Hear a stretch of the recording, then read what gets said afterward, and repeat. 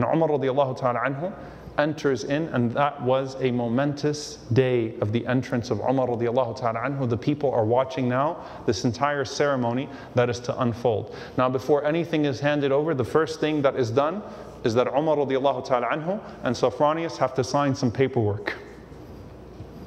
And that is the pact of Umar radiallahu ta'ala anhu, what's known as Ash-Shurut al-Umariyya. The pact of Umar radiallahu ta'ala anhu between the Muslims and the Christians. Now by the way that it's introduced, subhanAllah, Bismillah ar-Rahman ar-Rahim, هَذَا مَا عَهَدَ عَلَيْهِ عَبْدُ اللَّهِ.